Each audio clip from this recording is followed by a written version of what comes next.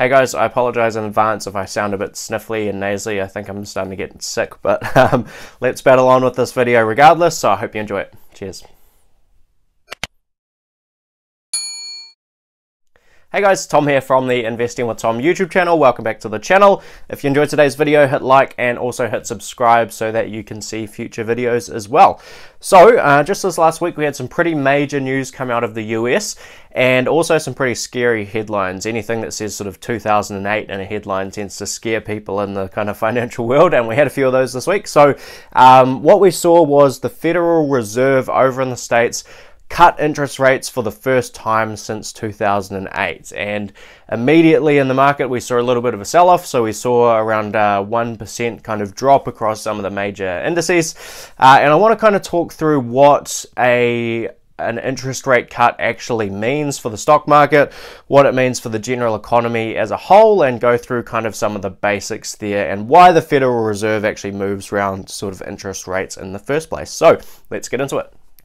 So the simplest way to explain interest rates and why the Federal Reserve actually moves them up and down over time is they're basically like the sort of accelerator and brake pedal on a car in the economy and the growth of the economy. So lowering interest rates is like putting your foot on the gas for growth, and rising interest rates, lifting those up, is like putting your foot on the brake for growing the economy. So typically when the Federal Reserve cuts interest rates, like they've done just this past week, they're looking to do something to stimulate economic growth, because interest rates have a lot of flow-on effects to the lives of everyday people and also to the lives of big business and that sort of thing in sort of corporate America. So there's a lot of flow-on effects of changing interest rates, and I want to run through how those changes actually influence the performance of assets and the growth of the economy and that sort of thing. So just going into some of the basics, as soon as you cut interest rates, if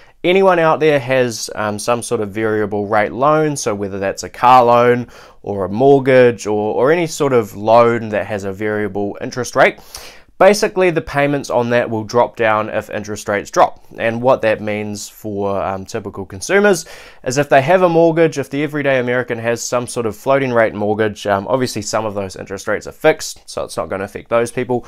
But if they have some sort of variable rate loan, when interest rates come down, they're not going to have to pay as much money to sort of service that debt, and they're going to have more money left over to spend. And that's basically what the Federal Reserve is trying to get people to do. They're trying to get people to spend more money.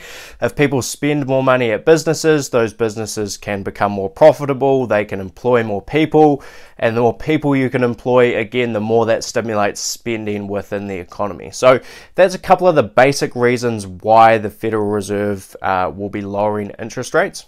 And there are also similar effects on businesses. So if companies have a lot of debt, if companies also have some of these variable rate loans, essentially the repayments on those loans also become less strenuous for the businesses. So the businesses that are currently sort of publicly traded on the stock market, if they have a lot of debt, they won't have to repay as much of that debt with a lower interest rate. So it instantly makes them more profitable. It again allows them to employ more people. Those people that get jobs go out and spend more money, buy more products, and again we get this economic growth sort of continuing on. So that's sort of what happens from the spending side of the equation. There's a few interesting things that happen on the asset side of the equation with interest rates as well. So let's dive into that. We're obviously stock market investors, or maybe property investors if you're watching this sort of video on YouTube. So let's get into sort of what happens there. Essentially, typically when interest rates are dropped, the stock market and asset prices in general rise. So Warren Buffett often puts it as interest rates are like gravity on the stock market. So the more interest there is, the more gravity there is on the stock market and kind of pulling it down. If we let some of that gravity off by lowering interest rates, the stock market often rises. And one of the reasons is some of the stuff I've spoken about already around less debt servicing costs, being able to offer more jobs, stimulated sort of consumer spending from those lower interest rates, all that sort of stuff. But there's a couple of fundamental sort of things that change with the attractiveness of investments in the stock market and property investments with lower interest rates. So let's take the stock market first. So if you're going to put money into some sort of investment, whether that's the stock market or the typical alternative is something like bonds and sort of fixed interest investments. Basically, when interest rates go down, those bonds become lower yielding instrument. So depending on the length of the bond or the treasury bill that you're investing in over in the States, you're probably only getting like a 2 to 3% yield, somewhere in that range. And that's barely the rate of inflation. So it makes those bonds not very attractive from an investment standpoint, and the lower that those interest rates get, the lower those bond yields are going to get and the less attractive those bonds start to look. So what that means for the stock market is that people tend to pull that money out of bonds the lower the interest rates go, and they tend to stick that money into the stock market. So the stock market instantly becomes more attractive. You know, if I can get only 2 or 2.5% from a bond, but I can get maybe 5 or 6 or 7 or 8% in the stock market, there's much more incentive to shift that capital over to the stock market and invest it there. And the other thing that improves the sort of valuations in stocks is typically when you run some sort of discounted cash flow or some sort of valuation on a business in the stock market, you use typically something like the 10-year bond or the 10-year treasury yield as a discount rate in that equation. And if you don't know what that means, basically the discount rate is essentially what sort of return you want to make for that on that investment. So if you want to make a higher return, basically you're not going to be able to pay as much upfront for that asset. So if you were going to sell a home, for example, at $400,000, you think in the future, if you want to make a really big return, you might only pay $100,000 for that house.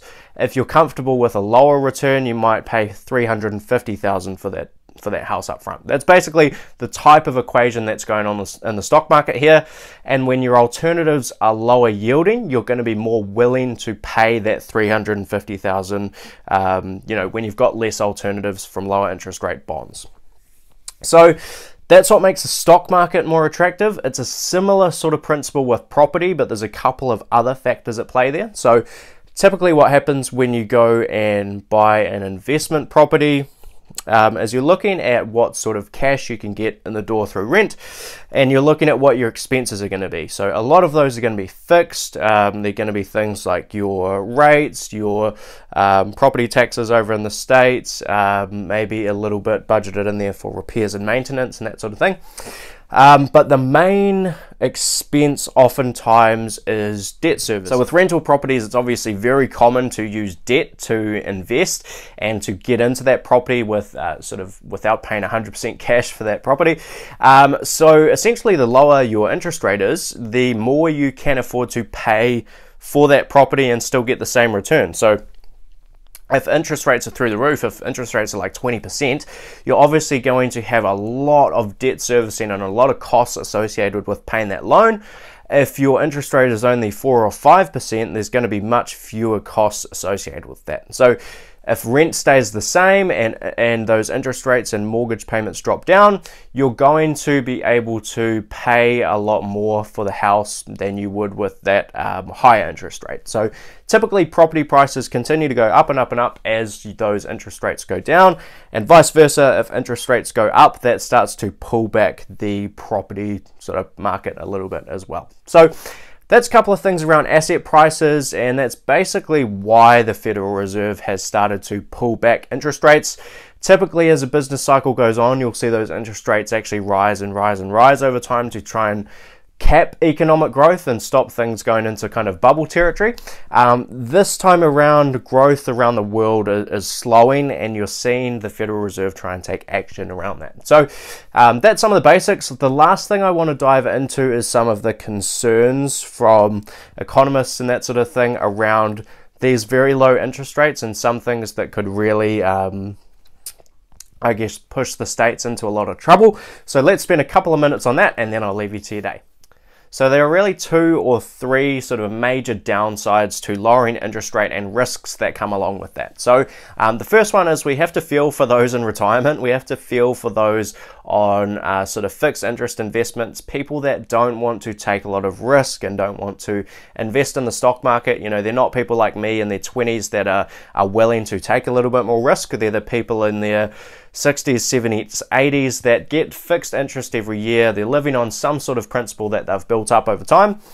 You've got to feel for those people. So over the last, a long period of time now, 10 years or so, interest rates have been extremely low, and the yield that those people are getting on their principal is very low. So it's forcing them into the stock market, like I said, and the lower those interest rates get, the more sort of dire the situation gets for those people on fixed interest investments, and that's really challenging. So that's the first one. The second one is it does have some effects on the dollar. So the US dollar is likely to become weaker now that interest rates are lower. What that means for businesses is anyone that is a net exporter will do very well. People can pay more for those products if the US dollar is weaker. For importers, it's basically the opposite. If you're importing product into the US and you're working with US dollars, your dollar is less powerful. It doesn't have as much spending power when you want to buy in goods from overseas, whether that be from China or from some other place. So that is basically the extent of that with the US dollar. The really third major thing that is concerning a lot of people now is this concern that the US Federal Reserve are starting to sort of lose control and lose power on this kind of economic engine. And basically that's because interest rates are so low, they don't have a lot of room to lower it further. So typically when the US gets into some sort of recession, so like they did in the early 2000s or like they did around 2008, the Federal Reserve may have interest rates around roughly 5%, maybe even higher, maybe a little bit lower, but roughly around that 5% figure. And that means that when growth does slow or growth goes negative in a recession situation, they have a lot of room to really drop those interest rates aggressively and get things moving again. In the 80s, we saw interest rates get up to like 15 or 20% with crazy inflation and all sorts of things. The Fed was really trying to work to cap that economic growth that was just going nuts, and that gave them a lot of room for when growth did start to slow down and we did get into recession territory to pull those interest rates down. They had lots of room to pull them down and get this growth engine sort of started again. When we're working with like a 2% interest rate, there's not much room to pull interest rates down further and not much room to kind of get things moving again if we do have a recession. So that's scary for a lot of people out there. It concerns a lot of people. I have no idea whether that is gonna turn out to have a big influence if we do go into a recession. We're just gonna have to wait and see what sort of happens there.